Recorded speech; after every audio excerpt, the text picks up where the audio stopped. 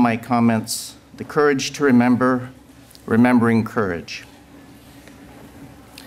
I thank the Museum of Tolerance for bringing this important exhibit to Fresno. As we view this exhibit of the Holocaust and have the courage to remember, let us also be inspired by remembering the courage of those who followed their consciences and acted justly, often at great peril to themselves. Many of us now know the story of Oskar Schindler, made famous by the Steven Spielberg film, Schindler's List. Schindler was a member of the Nazi Party and exploiter of Jewish slave labor.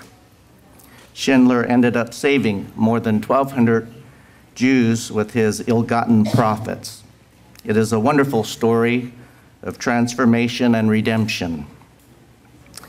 The Museum of Tolerance also displayed the Visas for Life exhibit created by Eric Saul in 1995. Eric Saul told the story of Chuni Sugihara and his wife Yukiko. Mr. Sugihara was Consul General of Japan stationed in Lithuania at the time the Germans invaded Poland in 1939. A wave of Polish Jews fled east to Lithuania seeking travel visas to escape the Holocaust. Sugihara was refused permission from his government to issue the travel visas 3 times. In consultation with Yukiko, Consul General Sugihara issued travel visas day and night for a month, saving over 6,000 Jews. He later recalled, "I may have disobeyed my government, but if I don't, I will be disobeying God." Yukiko stated, "Human life is very important. Being virtuous in life is also very important. My husband and I talked about the visas before he issued them. We understood that both the Japanese and German governments disagreed with our ideas, but we went ahead anyway." After the war, Sugihara and his family were imprisoned in a Soviet internment camp for 1.5 years. When he finally returned to Japan, the Japanese government dismissed Sugihara from the diplomatic service. He lived in obscurity until 1985, when he was recognized as righteous among the nations by the Yad Yashern Martyrs and Heroes Remembrance Authority in Jerusalem. Eric Saul summarized the Sugihara story well. He stated, "In the course of human existence, many people are tested. Only a few soar as eagles and achieve greatness by simple acts of kindness, thoughtfulness, and humanity. This is a story of a man and his wife who, when confronted with evil, obeyed the kindness of their hearts and conscience in defiance of the orders of an indifferent government. Lest we think America is immune from injustice, we should also have the courage to remember America's internment of Japanese Americans during World War II. Although benign in comparison to the Nazi death camps, over 120,000 Americans of Japanese ancestry, a majority American-born citizens, were forcibly removed from the West Coast and incarcerated by our government for 3 years. Their only crime was they looked like the enemy. 2 temporary confinement sites at Pinedale and the Fresno Fairgrounds were located in Fresno County. There are memorials at both sites co-sponsored by the Japanese American Citizens League. The Fresno Assembly Center Memorial will be rededicated a week from Wednesday, immediately before the opening of the Big Fresno Fair. The memorials, like the Museum of Tolerance in this exhibit, are places for remembrance, respect, and responsibility.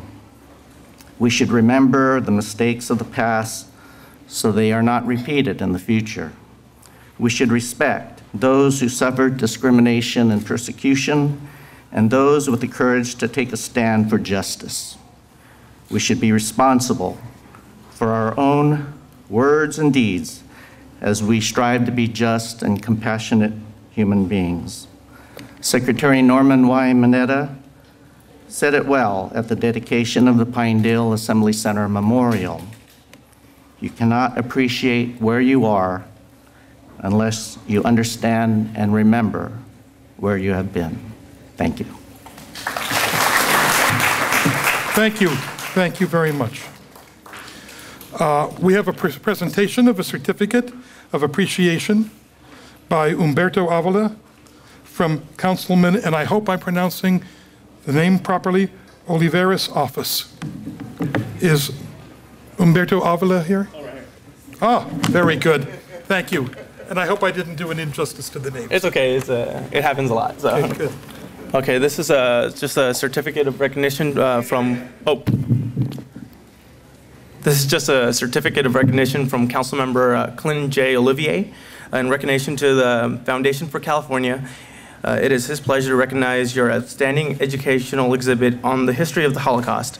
The programs you bring to the community and the state of California continue to raise awareness about the important issues facing our society. Congratulations on this 22nd day of September 2011. Councilmember Clint J. Olivier. Thank you. We have one more speaker, a very important speaker.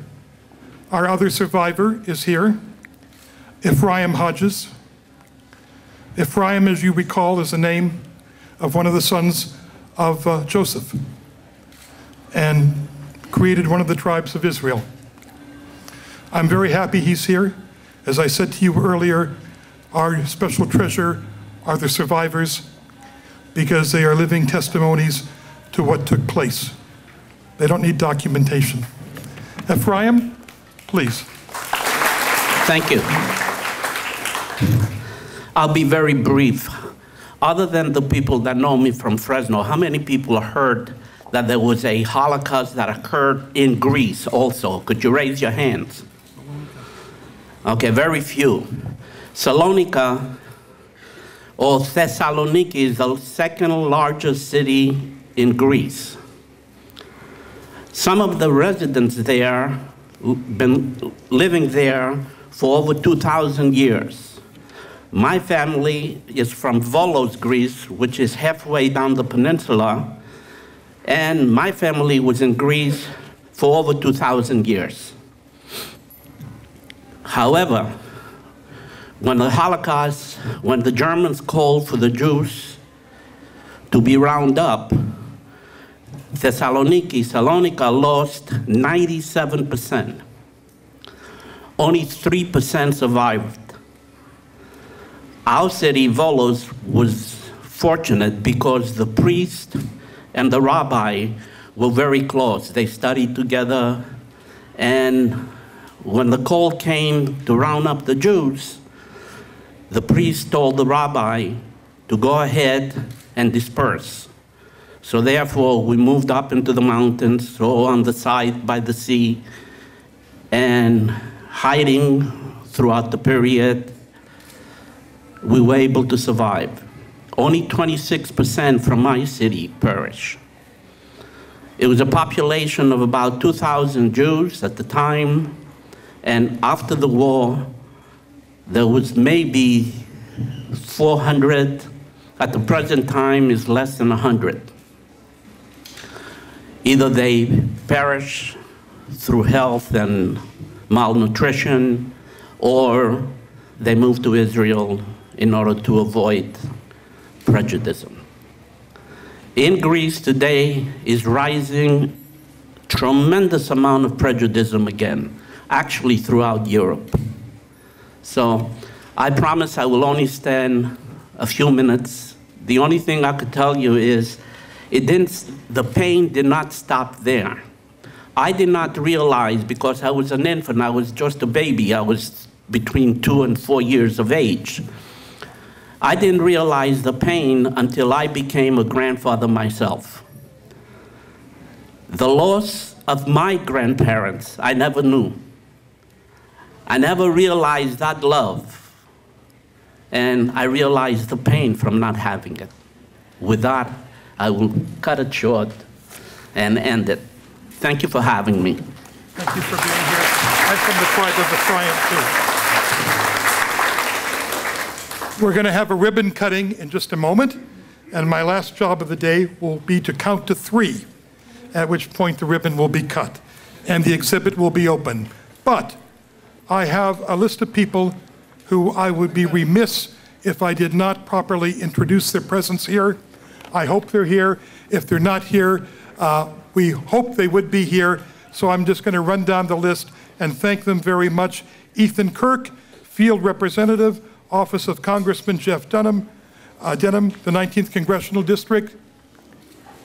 Oh, very good. Thank you for being here. Cole Rojewski, Field Representative, Office of Congressman Devin Nunes, 21st Congressional District. Very good. Thank you for being here. Joel Saldana, Field Representative, Office of Congressman Jim Costa, 20th Congressional District. Nina Sibley, Field Representative, Nia Sibley, Field Representative, Office of Assemblyman Henry Perea, 31st Assembly District, and I know she's here. Very good, thank you. Thank you. Justin Steele, District Representative, Office of California State Senator Michael Rubio, 16th Senate District. Thank you very much. The Honorable Hillary Chittick, a judge of the Fresno Superior Court. I'll run right down this list. The Honorable David Gottlieb, judge of the Fresno Superior Court. Honorable W. Kent Hamlin, judge of the Fresno County Superior Court. The Honorable David Kalamakarian, judge of the Fresno County Superior Court. I think the court is closed today. The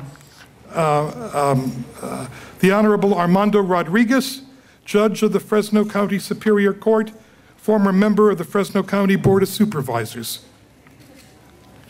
The Honorable Michael Sang, U.S. Magistrate, judge for Yosemite National Park. Dr. Stephen Varvis, Provost, who led off the program, and we're very grateful for his help in all respects of putting this program together.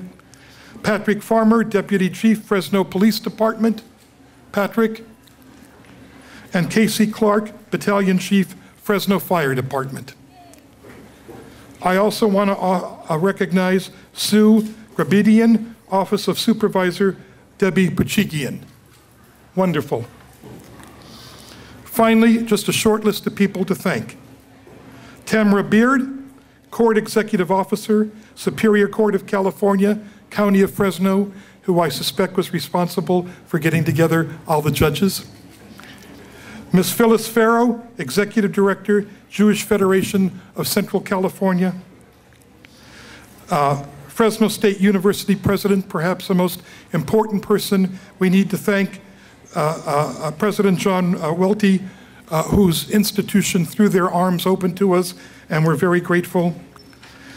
Ms. Rod Zareen and Aaron Kent of Fresno State University Student Union. I met them earlier. Shauna Blair, Fresno State University Student Involvement Center. Ms. Jamie Sanford, student intern, Fresno State University Student Involvement Center, who worked very hard on this exhibit. Thank you, Jamie. Dr. Roxana, Professor of Women's Studies from Fresno State University. Rabbi Rick Winner, Temple Beth Israel. Reverend Vicki Armour Healy, Pastor, Wesley United Methodist Church. And finally, Father James A. Rood, Society of Jesus, Director, Diocesan Ministry for Social Justice. And he has asked us to bring to the exhibit, when we finish our first 2 venues here, to his diocese for viewing. If I've left anyone out, I deeply apologize. Thank you all for being here. Now we're going to count to 3 and open the exhibit. So, do we have our scissors? Yes. 1, 2,